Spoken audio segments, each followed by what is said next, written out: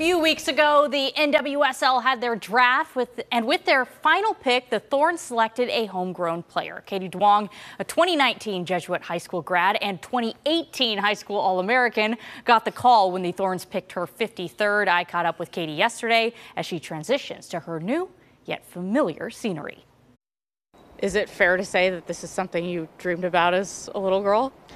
100%.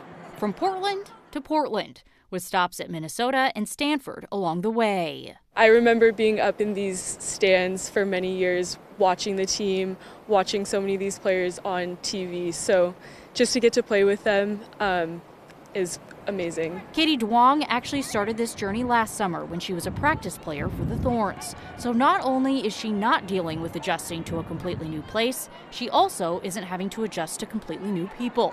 Certainly a leg up as a rookie. I mean, it's been great to be in with them and get to know the team, get to know the staff, and just all of that stuff. I feel like that's been super helpful making the transition coming in as a rookie. But yeah, it just meant a lot that they were willing to take a chance on me and hopefully see something in me.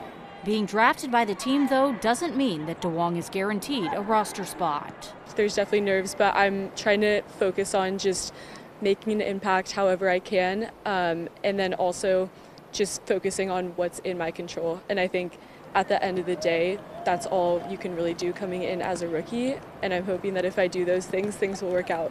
Regardless of what happens, Katie has achieved the first step in what she dreamed of as a little girl, and she's quick to shout out the others who helped make that dream a reality. How proud are you of yourself that you've accomplished this?